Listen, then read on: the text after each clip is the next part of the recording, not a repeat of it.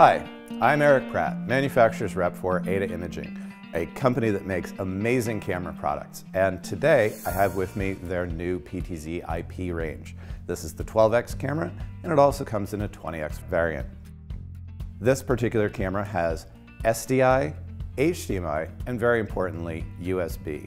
The USB functionality allows it to be able to hook directly up to a computer and used like a webcam.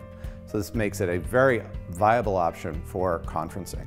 At the same time, the SDI functionality allows it to be integrated into broadcast environments. And of course, HDMI is very ubiquitous. Another function of the AIDA IP PTZ camera that is really important to notice, or not notice, is that it's extremely quiet. Nothing is more distracting in a conference room, house of worship, or studio than listening to loud, noisy PTZ cameras. It also has a really nice function being able to ramp up and down its speed as it changes its movement. So as we move the camera around, it's able to pan and zoom very smoothly. So you can actually keep this camera live on air as you're moving it. So as I'm using this joystick, I can pan it and it will move quicker and quicker, and then it will slow down again. So it gives a nice finished quality of smooth motion. The camera can be powered by multiple methods. We can use a 12-volt power supply, or, very importantly for some people, we can use PoE.